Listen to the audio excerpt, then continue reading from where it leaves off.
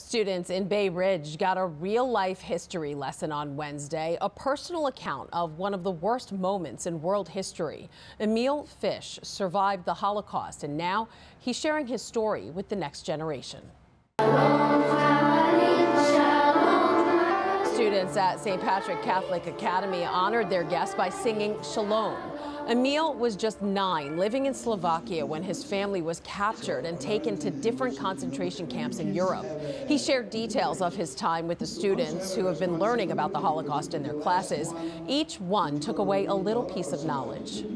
I think it's very important that these stories are spread so we don't repeat history and the same mistakes don't happen, and we could just get better as humans.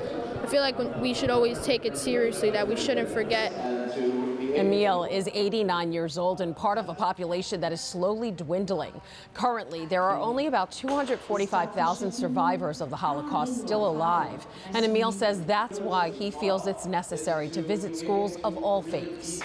I consider it as a privilege because I want them to understand the generation they live in, because they're the last generation and we're able to see it.